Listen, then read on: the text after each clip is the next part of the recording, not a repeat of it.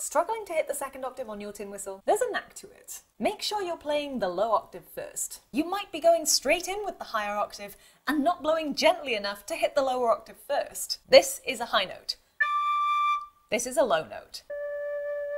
The first octave requires hardly any air. Just breathe ever so slightly into the whistle and make sure you're hitting the low notes first. Make sure your holes are properly covered.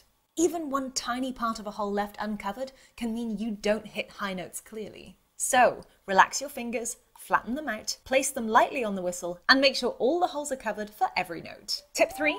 Ace your breathing. Hitting the high notes cleanly needs faster, more direct air. So imagine you're blowing through a tiny drinking straw. Imagine blowing through this. How much pressure you need to blow through that straw. That's the pressure, that's the air speed that you need to put in your whistle for clean high notes.